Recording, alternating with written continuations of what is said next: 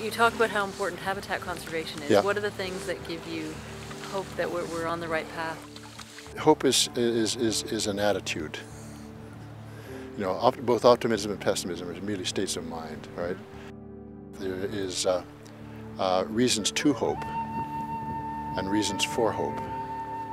Okay, now there are innumerable reasons to hope. For one's own sanity, for example, for one's sense of one's responsibility. But for hope,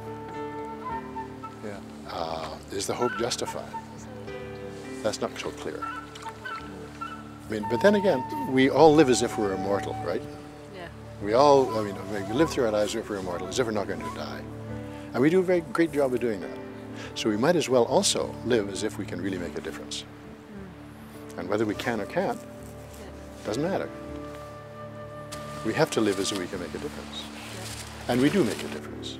We've got to live our lives as well as we can, as responsibly as we can, as enjoyably as we can. And we're going to die, right? And we've got to do everything we can on behalf of the natural world and, to me, less importantly, the people living in it.